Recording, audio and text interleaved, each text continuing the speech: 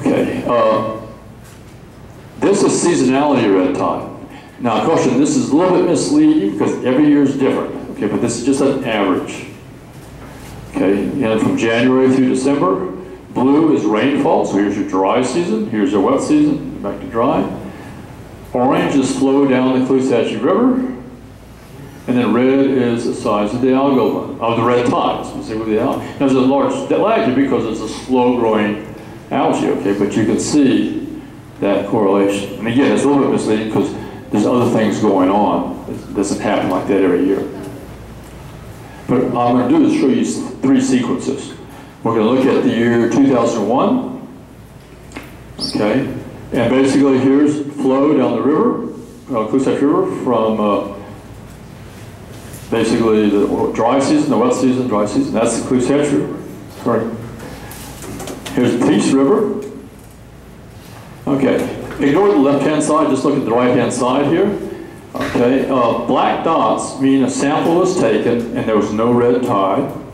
The larger the red dot, the higher the abundance of red tide. So we just go month by month during the dry season. January, now here's February, March, April, May. Okay, oh, the other thing is... This is Sarasota level. Yeah, we figured that. This is right there, yeah, Sarasota there, yeah. Here's the Peace River, here's the Caloosahatchee River, and the width of the blue line here tells you how much water is coming down the river. So now we're in the wet season, and now you can see the red tide developing, and coastal currents are carrying it along the coastline there.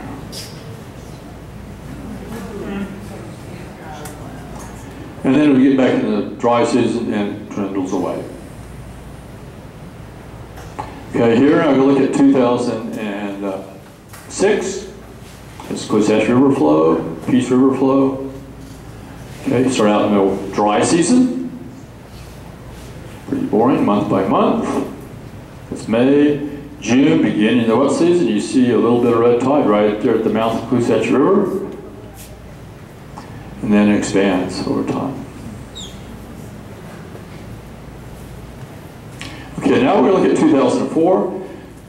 That's when 4 hurricanes hit Florida. 3 of them went over the watershed of the Caloosahatchee, the watersheds of Caloosahatchee and the Peace Rivers. So massive amounts of water coming down those rivers. So we start out in the dry season.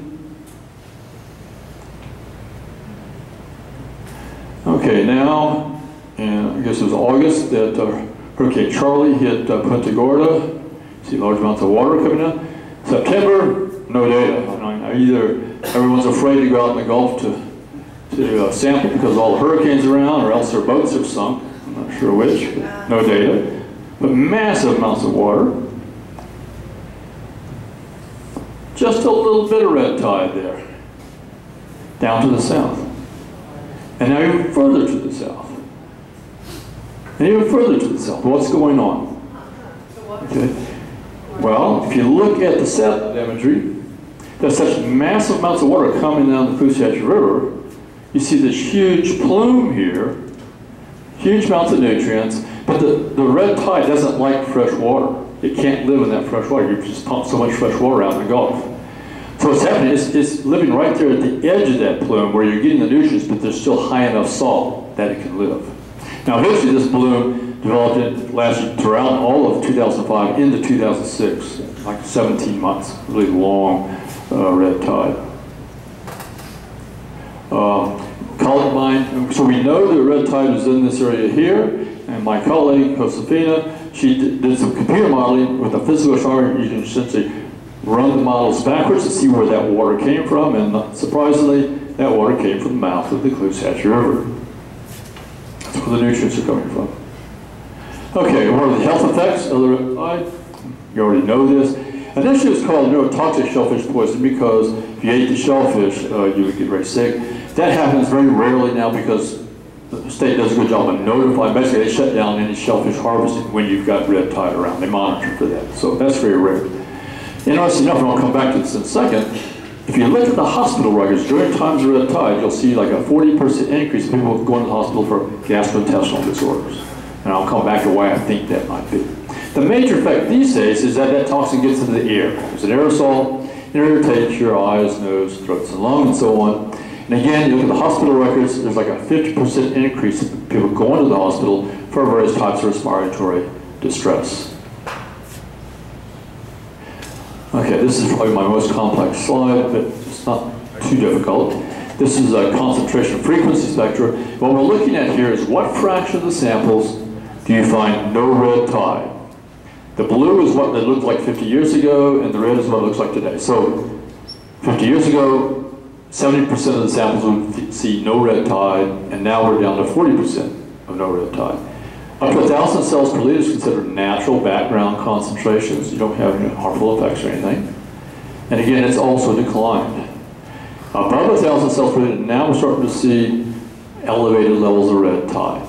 Okay, and now you see these elevated levels are much more frequent than what they were 50 years ago. Now, what everyone focuses on is anything over about 100,000 cells per liter.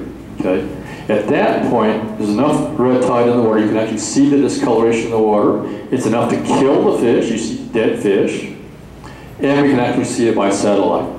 Okay, people can get sick and so on. And you also, you get the respiratory distress. So everyone focuses on anything over 100,000 cells per liter. Clearly that's increased over the last 50 years.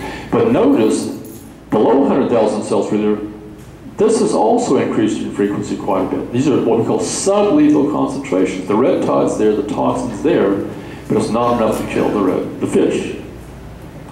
Now, my gut feeling is, people sort of have this rule of thumb, well, you catch a fish, it's alive, must be okay to eat. If you, during red tide, you see a dead fish, you know it's packed full of brevetoxin. Well, maybe not, because the red tide's still there, it's just you can't see it in the water. You don't see any discoloration, you don't see any dead fish. But my colleague, Jerome Knorr, did a study, a bunch of fish in the bay, no red tide. Now, I know you can't see the numbers in it, but you look at like 30 different species, they all have moderate, sublethal concentrations of brevetoxin in them. Okay? And what we're seeing now are dolphins out in the Gulf dying. There's no red tide around, but you do the autopsy and they're packed full of brevetoxin. I think what's happening is that they're eating all these fish that are still alive. They have sublethal concentration of brevetoxin. And it's just like methyl mercury. It just slowly accumulates in your body. You can't get rid of it. You accumulate enough until eventually it kills the dolphin. So I suspect that might be why we're seeing a lot more people with gastrointestinal disorders. They're eating these sublethal concentrations. Do you think that's hepatic? No, that's a different issue. Okay. Yeah. Okay. Oh yeah. Okay. So now that's the red tide. Now I want to go back to the blue-green algae. What about the health effects of these blue-green algae? And I hear you're getting more aware of it right here in Sarasota Bay and Lemon Bay as well. So this is a concern. So the Florida Bay, that was blue-green algae. Lake Okeechobee, that's blue-green algae. That's the surface view of it. Cloisacci River, that's blue-green algae. That's the famous guacamole bloom in Santa Lucia Estuary 2.5 to 3 years ago. It's all blue-green algae. Okay, well, we know that the blue-green algae can produce a number of different toxins. The one that's best known is microcystin, but there are a number of other known toxins as well. I'm going to focus on microcystin here for a second. It's known to kill a lot of animals, humans, leads to short-term gastrointestinal disorders. This is the molecule here. It was actually discovered over 100 years ago in Australia when a bunch of sheep died. Okay? And people go find out what killed all these sheep all of a sudden. Well, they're all drinking from this pond over here, and there's a big bloom of blue-green algae in that pond. They look at that species, and scientists discovered this molecule. Okay? Well, once you start studying that molecule, that toxin, and what it does biochemically to organisms, what leads to the death, you discover it has other effects. These are fairly rapid. If you get a large amount of microcystin, you die fairly quickly, or you get gastrointestinal disorders within a few hours or a day or so. But once you study it, you discover it can also lead to long-term liver damage. It's a tumor promoter and can lead to things like liver cancer. Now think about what would happen if you had a toxin that did not have any immediate health effects, but only led to, say, liver cancer 10 or 20 years later. How would you ever discover that? Because now the people are dying of liver cancer at different times and places. You'd never be able to track it back to their exposure to this blue-green algae bloom 10 or 20 years earlier. And that's my concern. How many other toxins have we not discovered? Because the reality is virtually all the toxins we have discovered produced by different types of algae are the ones that have fairly immediate effects. Classic case, a bunch of people get sick, and you find out, well, they all ate at a certain restaurant last night, and they all ate the clams.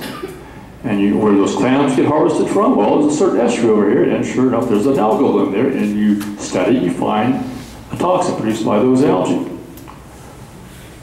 What about toxins that do not have any short-term effects but do have long-term effects? Well, by accident, we think we've discovered one. Okay, well, let me back up. If you just think about, in general, what all these compounds produced by algae, what could they do? Well, some of them just smell bad. Some compounds make, if it's in the drinking water supply, it just makes the water taste bad. You go swimming in the water, it can irritate your skin. Can cause gastrointestinal disorders, and these are and neurological problems. These are all short-term effects. You know right away you're being exposed to it. You get the red tide. I know it sounds odd, but I call that a good toxin because you know right away you're getting exposed to the red tide toxin. You just get away from the beach. Unless, of course, you live on the beach, then you got a problem. But long-term liver damage, neurodegenerative diseases, or cancer, if you've got a compound that leads to these, you're not going to know for another 10 or 20 years. That's much more insidious. So here's a compound we think is doing this. It's called BMAA. Okay, it's shown to be produced, you can't see it, but virtually all blue-green algae produce this compound called BMAA. And there's increased evidence now it can lead to neurodegenerative diseases such as Alzheimer's, Parkinson's, and ALS. Okay, and the point is, don't worry about the details, basically, these are only about 5% genetic. It's got to be primarily an environmental cause to these diseases, a trigger or something, okay, that's leading to these diseases. The exception is Huntington's disease. That is 100% genetic. We know the gene involved in that. You can inherit that. But these others, for the most part, you do not inherit these others. There's got to be some type of environmental factor involved for the most part. And they're called tangle diseases because the characteristic is you get these protein tangles accumulated in your brain until eventually it kills off much of your brain. I'll come back to that. Research published on this? Well, the medical stuff is not my research. This is other people. And it is published many papers on this now, yes. There's just some of the characteristic protein tangles that accumulate in people's brains. Okay, how this got discovered was after World War II, there was a 150-fold increase in the incidence of neurodegenerative diseases among the native Chamorro people of Guam. Okay, at that time, Americans and Japanese were fighting over the islands of the Western Pacific, including Guam, and so the Chamorro people were in bad shape in the middle of this war. So they had not too much food, and so they started eating fruit bats. Now, it's pretty hard to catch a fruit bat, except for the first time during the war, they had access to guns. So they went around shooting the fruit bats. And what they did is they drove the fruit bats to extinction. Here's an abundance of fruit bats before the war, and then by the end of the war, they'd basically driven the fruit bats to extinction. So they started eating all these fruit bats. Okay, well, at that time, people, a lot of medical researchers looked into it. They discovered the existence of BMAA in the plants, but not the bats at that time, and they couldn't figure out what was going on, so they sort of gave up on it. And then about 15 years ago, another person by the name of Paul Cox, he's an ethnobotanist, not a traditional medical researcher, he lived with the people learning more about this, learned their language and everything, and he came up with the following hypothesis. He came to the conclusion that bats were a major factor here. And what he found was that, he calls them flying foxes, but they're really fruit bats. he found very high concentrations of BMA in these fruit bats. What happened is a concentration, you had these cyanobacteria, blue-green algae, living symbiotically on the superficial roots of these cycad trees, which is sort of unique to this particular species, unique to Guam. And it got biomagnified. BMA gets biomagnified from the blue-green algae into the plants, the cycads, and into their seeds, and the fruit bats then eat these seeds. So the Chamorro people, not the Americans or Asians living on the island of Guam, just the native Chamorro people who were eating the fruit bats. You see this 150-fold incidence of neurodegenerative disease. Some villages, up to 20% of the people died from these neurodegenerative diseases. If you now look at the BMA in their brains, you see high levels of BMA in these Chamorro people who are eating the fruit bats. You look at controls, these are Canadians who died of something else, no BMA in their brain. But now here's 2 Canadians who died of Alzheimer's. You see BMA in their brain. Presumably these Canadians are not eating fruit bats from Guam. So it says it's not just this unusual food chain in Guam, there's other pathways of getting BMA into your brain. So my colleague, Deborah Mash at the University of Miami Medical School, she runs a brain bank there. So she takes a bunch of Americans who died of Alzheimer's, of ALS or Alzheimer's, and you see high levels of BMA. And again, presumably these people are not eating fruit bats from Guam. Controls down here, no BMA. Now you could still argue what's the cause and effect. In theory, you could argue that if you've got a neurodegenerative disease that allows your brain to accumulate BMA, if you don't have it, you don't accumulate it.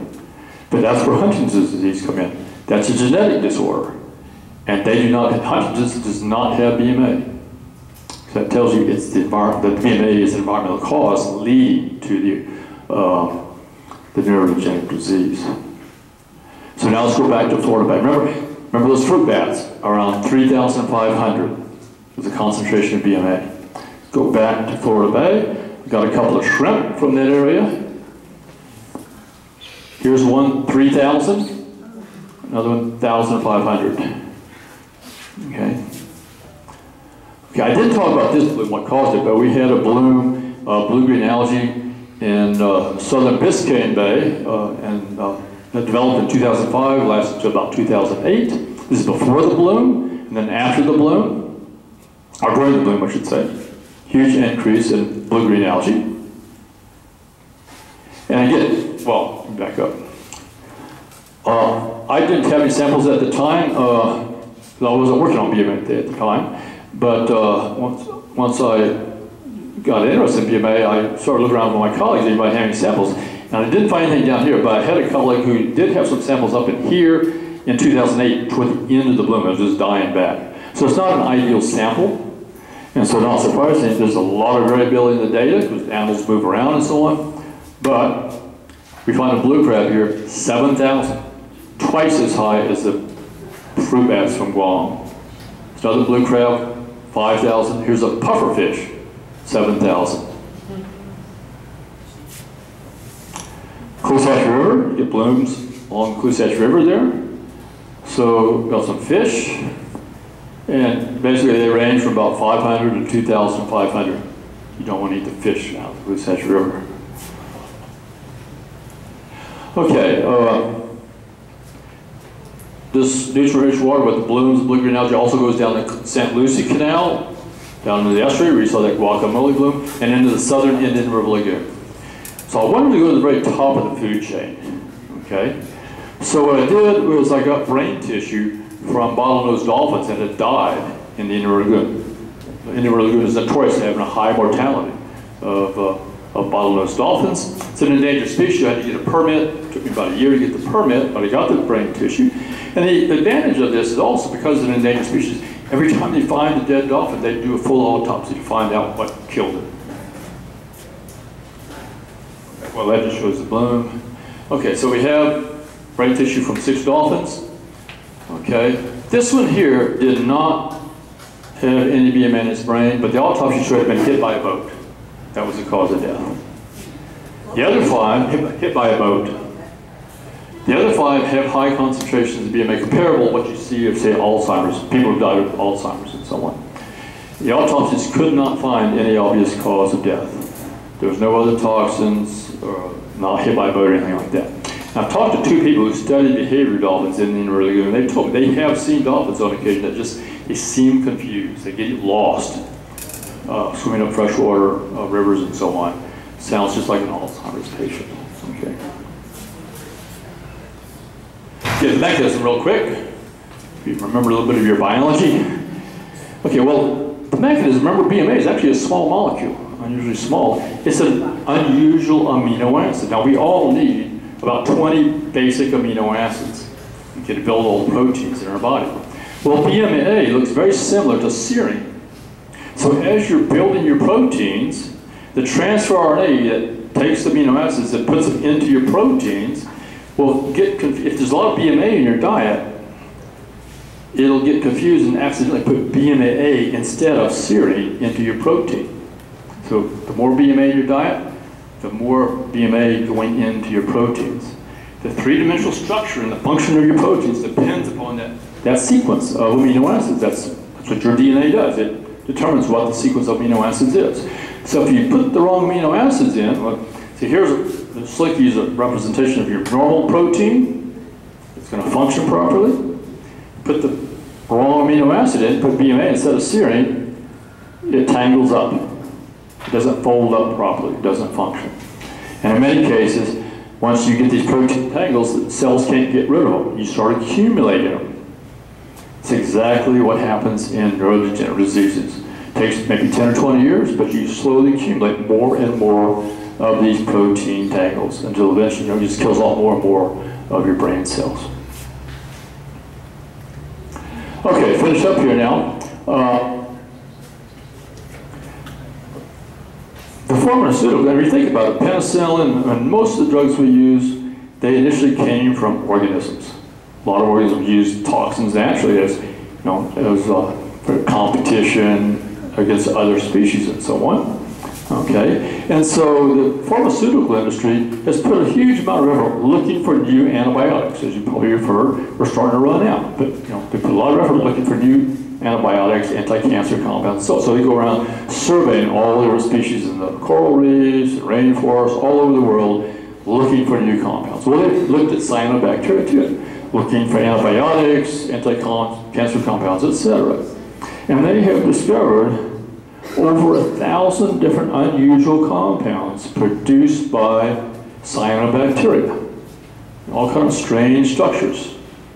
Almost certainly a lot of those are toxins used in competition with other species and so on. But the vast majority have no idea what they may do, but no research. Okay, so again, lots of strange structures being produced by these blue-green algae. So if you're exposed to these blooms of blue-green algae, you're getting exposed to those compounds. Okay? Well, the toxins we discover are the ones that have short-term effects. You know right away, and we can discover pretty easily. The concern is toxins that have no short-term effects but only can lead to long-term liver damage, neurodegenerative diseases, or cancer. That's much more insidious, and so it's a big unknown right now. And these blooms of blue-green algae, how many out of those 1,000 compounds produced by blue-green algae, how many of them might be producing these things, which you're not going to find out for another 10 or 20 years, what it might do to your health. So my view, ignore what people say, whether they measure or don't measure microcystin in the blooms around here. My recommendation, you just assume that those blooms probably have toxins in them. You don't want to go swimming in that water, you don't want to eat any of the seafood out of that water. Okay, and I'll stop there. And what about the aerosol? Good question, yeah. Now, the red tide, we know that toxin gets into the air. That's well studied. Okay, it makes people sick. What we don't know yet very much is whether these other toxins, like BMA, microcystin, gets into the air. And so we're doing that research right now. And we don't have enough data to really say for sure how much risk there is. But there is a concern, though, because in addition to these type of studies, my colleagues have done statistical studies, epidemiological studies. For example, my colleague Elijah Stommel up in New England, at Dartmouth Medical Center, he worked specifically on ALS patients, and he did a statistical study, and he found out that people who live near lakes that have blooms of blue-green algae in the summer have a 25-fold greater chance of coming down with ALS. And people, and they've seen similar studies, similar things in France and in Sweden as well. So there's more and more studies showing this connection. Now you could argue, well, if you live near the lake, you're more likely to eat the fish from the lake, but it could be you're just breathing the air. Now what we do know, like last summer, people in Fort Myers were getting sick when they were exposed. You know, they were not swimming in the water, they were not eating the fish, they were just living next to these dead-end canals that had the blooms. They were getting sick. Some of them actually had to abandon their homes. We saw the same thing 3 years ago when they had that guacamole bloom in St. Lucie estuary in the Stewart area. So almost certainly there's other toxins in these blooms that we don't even know about.